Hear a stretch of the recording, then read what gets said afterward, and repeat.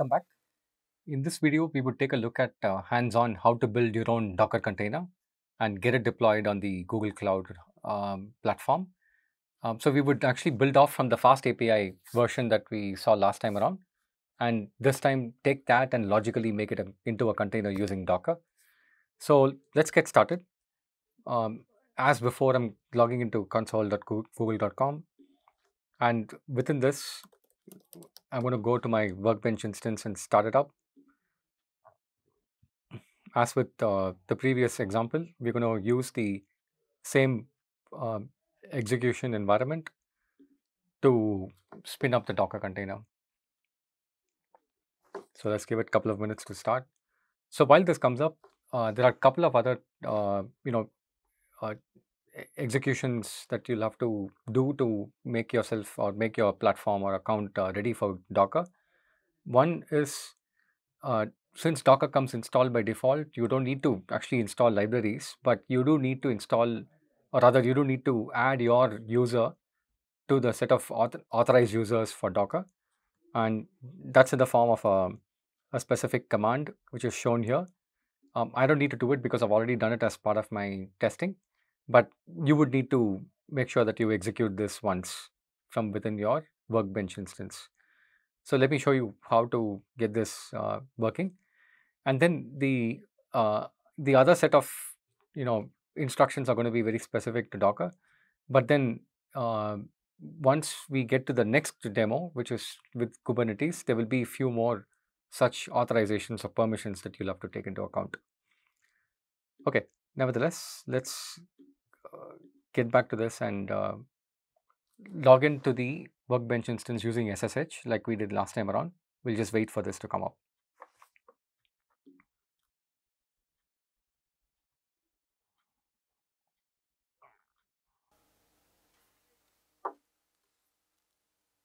The Workbench instance has come up. Let's click on View Compute Engine and then SSH using browser.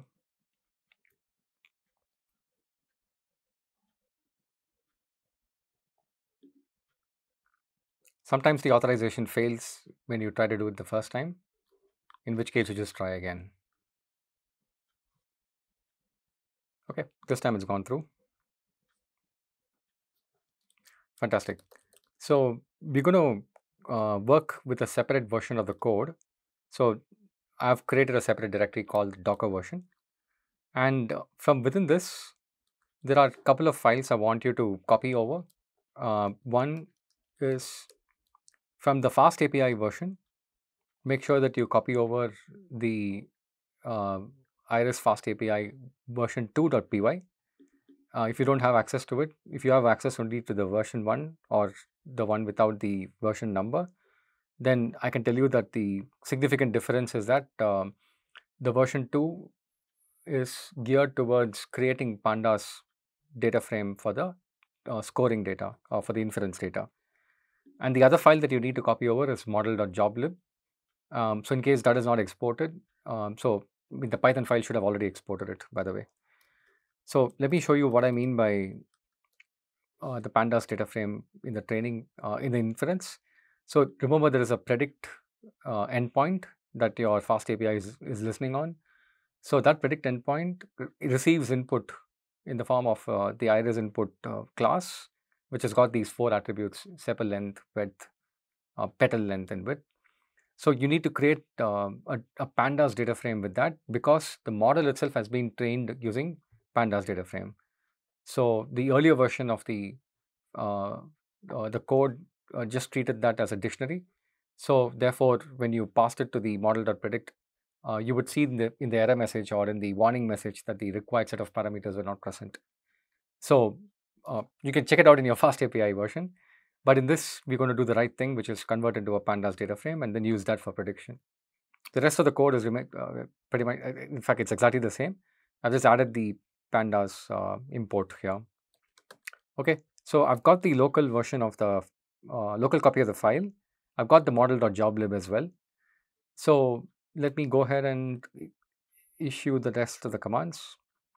So this command, like I said, is one-time addition of the user into the set of authorized users for Docker. So this went through. Okay, so now I'm ready to build a model, a module, rather a model as a Docker module. So let me go ahead and give a target name. So just to change things up, I'm going to give it as version 2. We'll see what comes up from here. Actually, you know what? Version 1 is fine, no problem. Anyway, we will keep overwriting it. Yeah, so we're going to build from the current file. Before we build from the current file, let me just show you what the Docker file looks like. So the Docker file is going to work off the requirements first. The requirements is actually going to be comprised of a few different Python libraries. Fast API is one of them. UVCon, we saw that again in the Fast API version. Scikit-learn, joblib, numpy. We're just going to add pandas to it because we explicitly used pandas data frame now. The Docker file is a wrapper around the entire you know code or functionality. So in the Docker file, you've got few specifications to say what version of the library or the execution environment do I start off from, and then what more do I need. That's in the form of requirements, and what specifically is going to be the command that exposes the fast API service. So the work there is /app that comes from basically the app, which is a name given to the application within the Python code. So everything that I need to run the app is placed inside the work dir. The requirements.txt is of course the library dependencies that I need to resolve before I send it out. I'm going to expose port 8200, which is fine. And then the command to run the server is given in this form, which is basically the command that you will execute in the shell, but without the spaces. Everything's been encapsulated within the CMD as a list. So the key part, like before, is that the host is listening on both the internal interface and the external interface. That's why the zero host or the zero IP address is used here. The starting point for this Docker file is a Python 3.0 image, 3.1 image, that to the slim version, so that I'm not extraneously building a lot of other libraries that I'll never use inside the container. Because if I end up using all of those, rather if I end up building all of those in, then the container becomes bloated in size unnecessarily. All right, so let me build the Docker.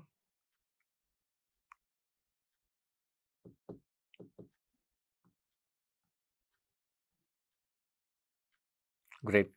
So it's gone through each of those instructions, and it's gone through it successfully. So it's using the cache because some of it is already available as a local download, um, especially the requirements libraries, and then it's set up the yeah rather it's gone through the command, and even that is now successfully acknowledged. So the Docker image is now successfully tagged as Iris API latest, right? So how do I know what images are available? I can type Docker images and see what comes from it. So by default, it's ordered. Where is this?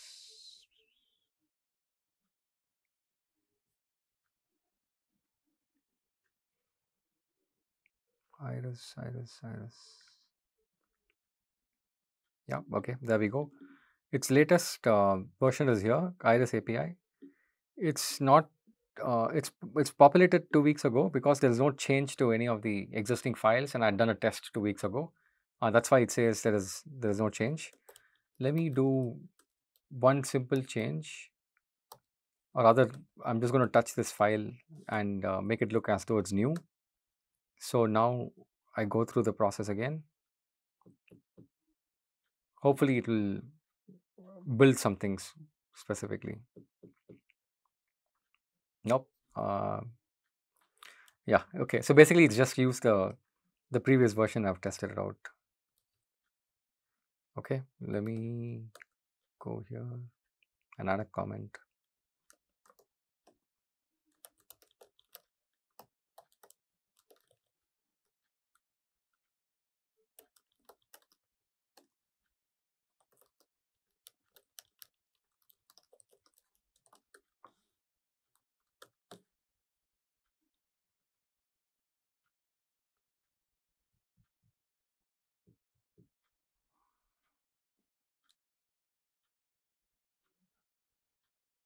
Okay. So this triggered the actual Docker build again, because now it's recognized the fact that the source code has moved on from the previous version that it built.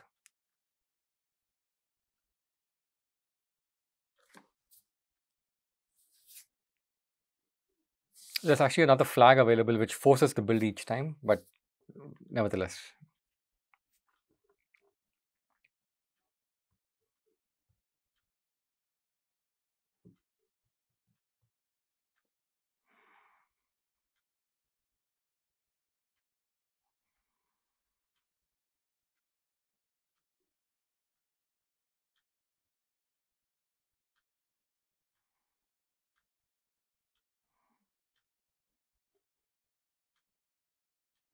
There we go. So now it's built Iris API and tagged the version latest to it. How do I know this is now up to date? There we go. So Iris API latest. It's 464 MB size in terms of the size of the container. That's despite using Python 3.1 Slim, right? And this was built 8 seconds ago. The image ID is the most important because that's what we'll use to propagate forward into whatever else we want to do. Okay, so the Docker image has been built successfully, but this is only the container image. So Docker now requires instructions to take this container image and then actually run it. So that's what we're going to do now. We're going to execute this command.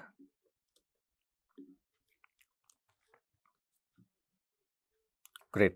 What it returns back is the container ID. So this is the actual container that is running on the Docker platform. And all of that is running from within this workbench instance.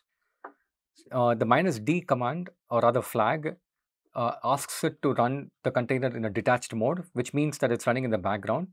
So if you want to look at what's happening within that container, you can attach yourself to the container by doing docker logs and container ID. We'll show you how to do that. And then that will make it run. The -p is basically the port mapping. The container itself has an application which was listening on 8200, and then you're mapping it to the 8200 port of the workbench instance. And of course, the image name is Iris API. You can also give image ID, doesn't matter. But yeah, I've used the image name Iris API, so it'll automatically pick the latest version of that image. So let me show you what's happening from within the container. Oops. There we go. So it's usefully indicated to us that the application startup is complete. UVCon is running successfully on the 0 IP address, which means it should be able to listen to the external IP address as well. Port number is 8200, which is good. So now we just need to ensure that this port is accessible from outside. How do we do that? Let me open up console cloud. And from within, I'm going to open up the VPC firewall.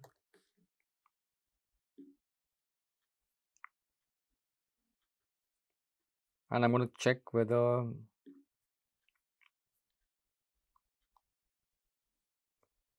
the default allow ML flow rules permit 8200. Great. And it's permitted it for the workbench instance. Okay, that's good. So we should be able to take this external IP address, query it on 8200 with our curl command, and then run. Yeah, we should be able to execute the curl for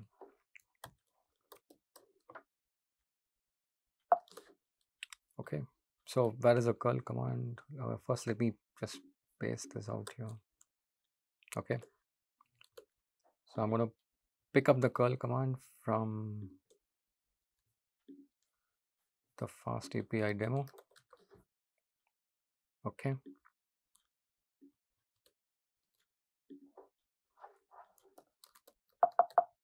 Oops.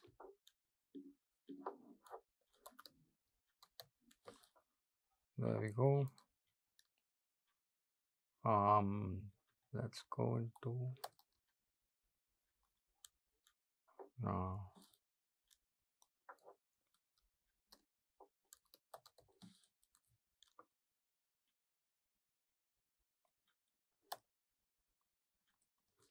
okay.